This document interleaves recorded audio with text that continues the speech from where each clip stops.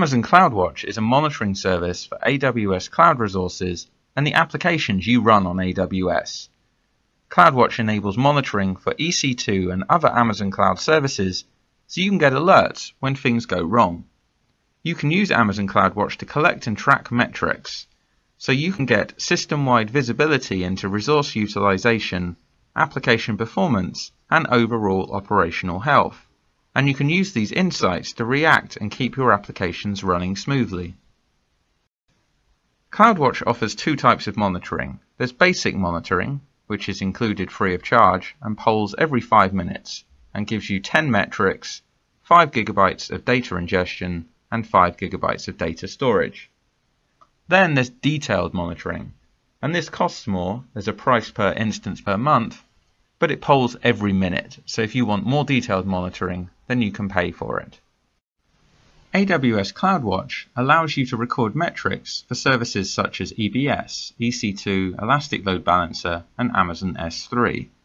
And using these metrics, you can add them to dashboards to give visual or text-based notifications of what's going on. And this is a diagram of a dashboard in Amazon Cloudwatch. Metrics are at the hypervisor level, so you can get things like CPU, disk, network, but you cannot see memory usage. Metrics appear as you add more resources to your AWS account. You can create events based on your Cloudwatch monitoring, for example triggering Lambda functions. So perhaps if an EBS volume fills up, you could trigger an event so that data is removed and archived from the volume, or a new volume is created. So there's many things you can do.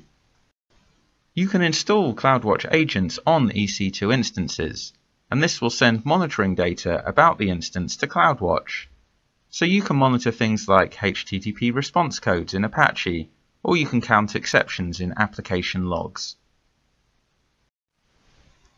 You can set alarms to warn based on resource usage.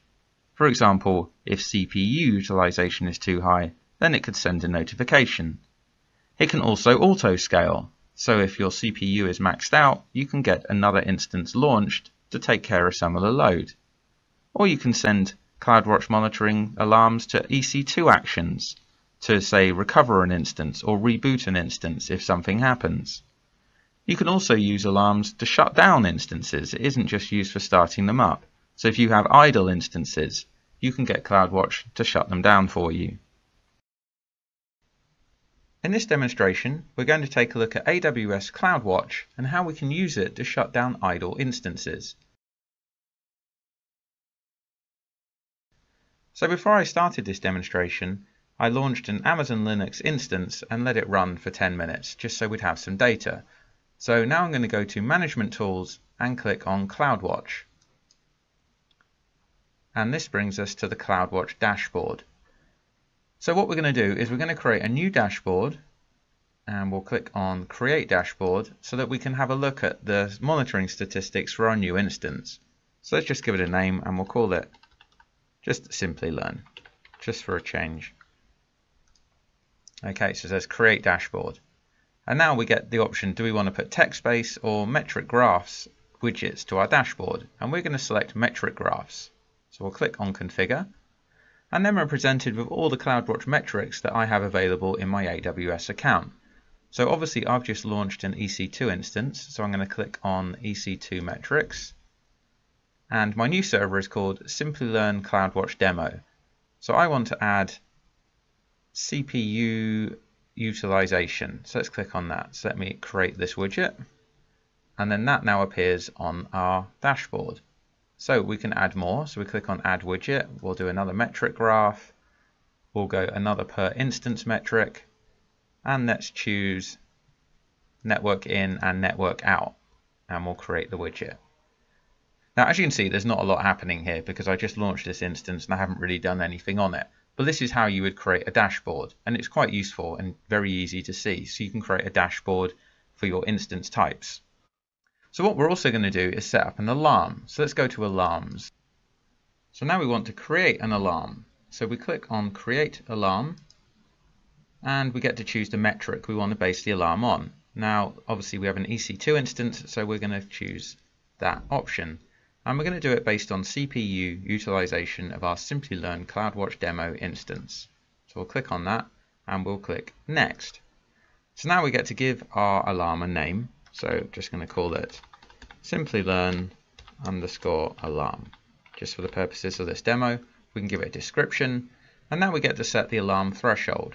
So we're saying whenever CPU utilization is, and we're going to say less than or equal to 50% for one consecutive period, and remember a period is 5 minutes in basic monitoring, we want this alarm to fire.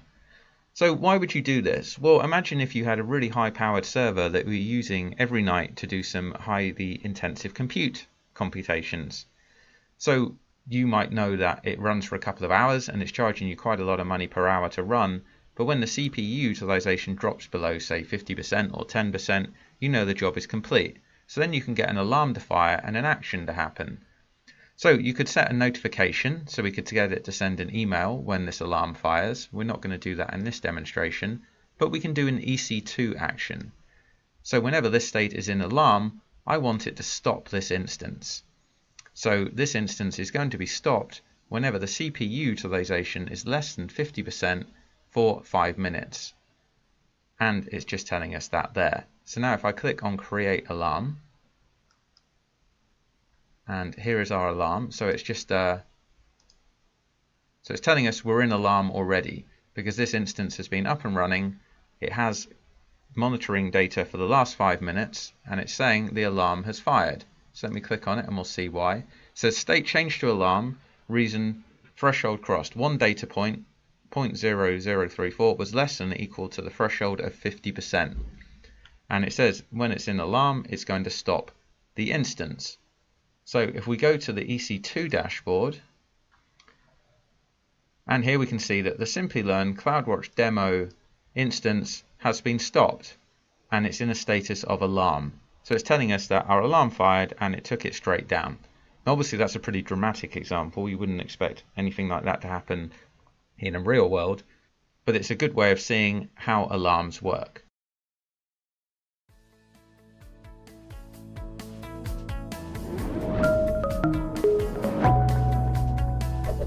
Hey, want to become an expert in cloud computing?